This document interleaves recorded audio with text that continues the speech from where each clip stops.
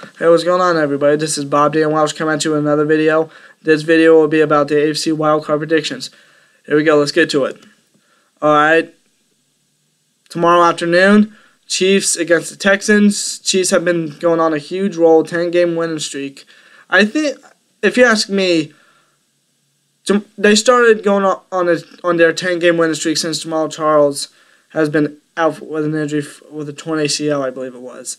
That's kind of a coincidence, if you ask me.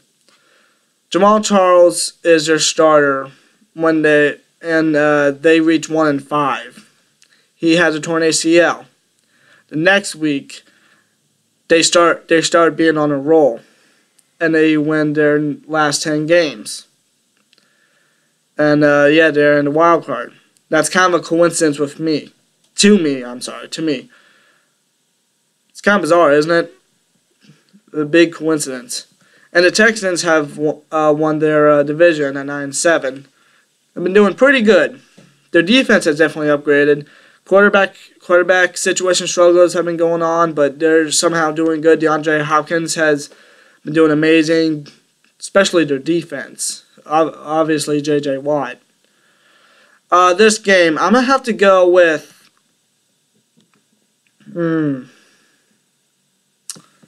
Face each other week 1 of the regular season. Chiefs won 27-20. This game, I'm going to have to go with...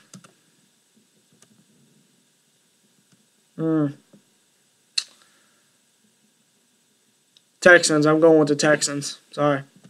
I'm going with the Texans. I think their defense will be able to stop their offense. The defense has been doing good.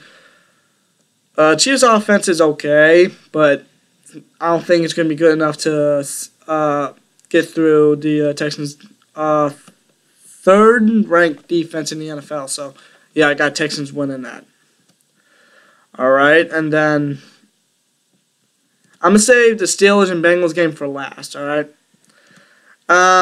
Sunday afternoon is the Seahawks against the Vikings. It's going to be pretty cold in Minnesota. I think it's supposed to be under 0 degrees or something. Or like that, I don't know. Seahawks, Minnesota face each other. I can't remember what week, but Seahawks won that 38-7. Minnesota able to win their division by beating the Packers. I'm doing pretty good. Teddy Bridgewater has actually been doing pretty good. Adrian Peterson, well, you know, it's Adrian Peterson. He's one hell of a running back. But Seattle has been going on a roll for the last 7 games or something like that. Russell Wilson has been playing great. He's hardly ever thrown any interception. I don't think he's thrown any interceptions within the 7 games. I can't remember. I don't know. But their defense has done amazing too. The running game hasn't changed since Marshawn Lynch has been out. This game's going to be tough. I'm going with Seattle on this one. I got Seattle winning this. Alright, then Sunday afternoon again is Green Bay, the Packers, at the Washington Redskins. Now, Green Bay has definitely been struggling, especially on offense. Ever since Jordy Nelson got hurt in the preseason against Pittsburgh, he tore his ACL, and I think that's what's causing this offense to struggle. Because Aaron Rodgers has mostly been struggling. The offensive line is beat up. They're hardly ever blocking Aaron Rodgers. Aaron Rodgers hasn't been able to find an open man. The receivers keep dropping the footballs that are wide open straight to him. The Redskins have actually been on a roll, especially Kirk Cousins, Deshaun Jackson, Jordan Reed. I can't remember who their running back is, but he's been doing pretty good too. This game, I see Green Bay coming out of this winning, but I also see Washington winning this since Green Bay is struggling.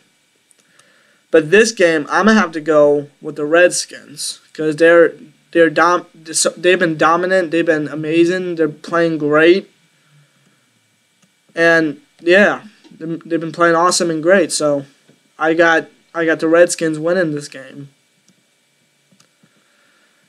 And last but not least, the Pittsburgh Steelers facing the Cincinnati Bengals. For the third time this season, Pittsburgh will be facing Cincinnati. Dang it.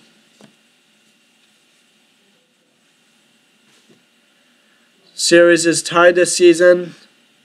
Bengals have won one. Steelers have won one. And now here we are in the wild card. Saturday night.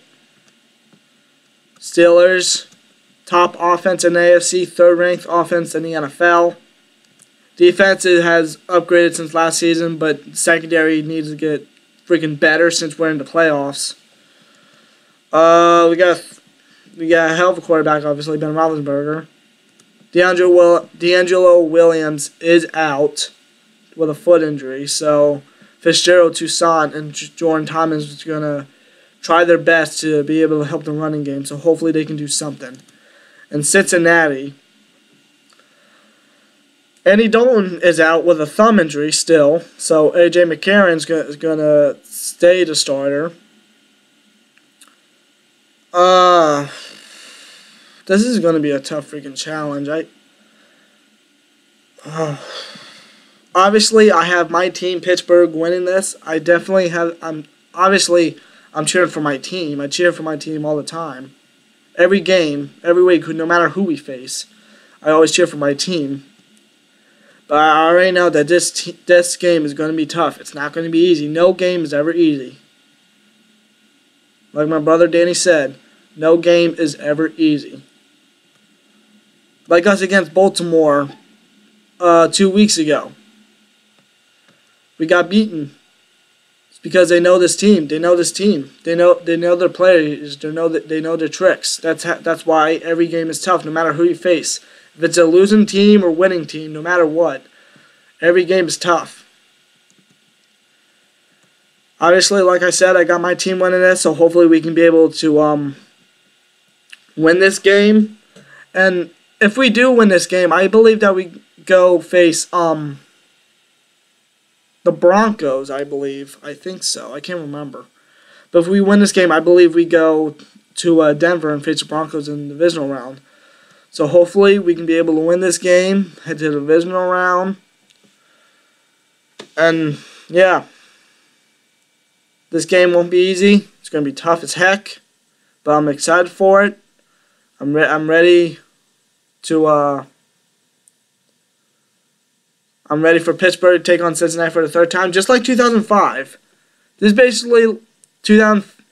just like 2005. Pittsburgh, number 6 seed in the playoffs. We faced the Bengals in the wild card, and in 2005 we were tied in the series 1-1. Steelers won 31-17, and then we went on to face the Colts and then the Broncos, and we went on to win Super Bowl and Super Bowl 40. But that was when we had a better defense. That was when we had Casey Hampton, James Ferrier, Aaron Smith, Troy Polamalu. That was when we had about the number 1 defense. Our defense has definitely changed since those great legendary Steelers players have retired. This is why I want this defense to boost up and get better. This defense needs to boost up. We need to tackle better. We need to cover better. We need to play better. So I'm hoping our defense can be able to do something and stop the Bengals' offense. I'm hoping that our defense can do something. I'm hoping our offense can do what we usually do. That's go down the field and hopefully and score. Hopefully we can be able to do that with our offense. Hopefully our defense can do something. Because obviously it is the wild card. Any team in the wild card, any team in the playoffs want to win. So I'm hoping we can be able to win this and head to Denver. Hopefully we can be able to win this. Hopefully our defense can do something. Hopefully our offense can be able to prevail. So hopefully Steelers can be able to win. So yeah, that's the video. Hope you like it. Like, subscribe, and I'll see you later. Peace!